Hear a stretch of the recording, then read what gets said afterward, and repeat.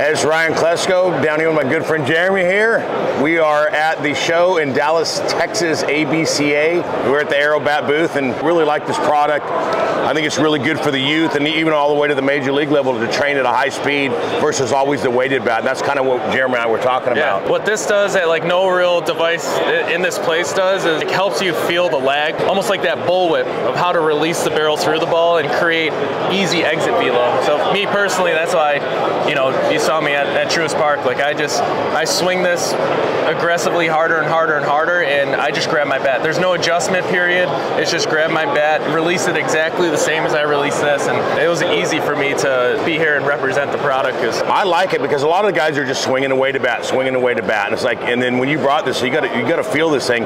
It's getting that whip and getting that training, and I think in baseball you have to train the fast twitch muscles, and you're talking about the lag. A lot of hitters don't even know about that lag. I think now that we're starting to get trained in some older kids, we've got to create that lag somehow to get that power that you got. There's a certain technology when you break down the swing nowadays, you have to be in that category. You're not going to be able to hit bombs. Yeah, oh yeah, and that's why if you could do it in a way that, baseball players are pretty simple-minded guys, so it's like the easier we can make it, the better we're going to be as athletes. So with this, like I said, there's no thought process into training with it. It's just swing it till it feels comfortable, and when it does feel comfortable, you're swinging efficiently. So that's what I like about it. We were talking about the lag, and we were just talking. I love that part of it because you can feel the lag on there, and that's very important, especially for the older kids. Because my son Hunter, when he was swinging, everything was coming at the same time, right? So his power was lacking.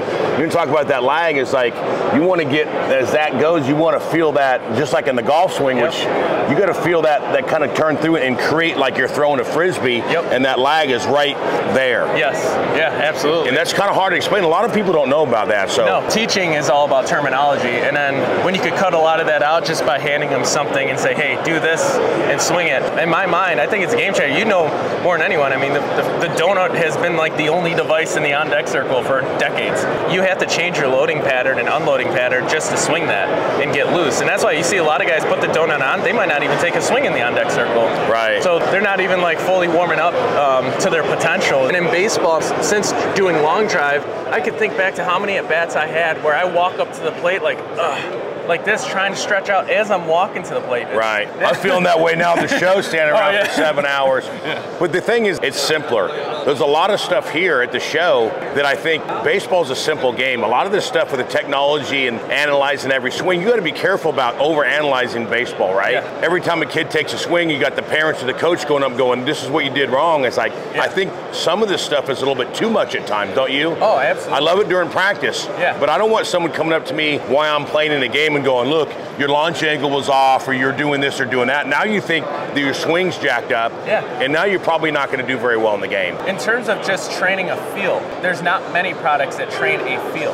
And that's and it's not that, there's some great speed training products here, so there's some great strength training products, but when I'm talking about training a feel, I've yet have found a device that is designed that I would endorse as before you walk up in competition, before you face a pitcher that he could be the hardest thrower in your league. You take this on deck circle and you swing it, you time him up in between pitches, you swing this 3 or 4 times hard.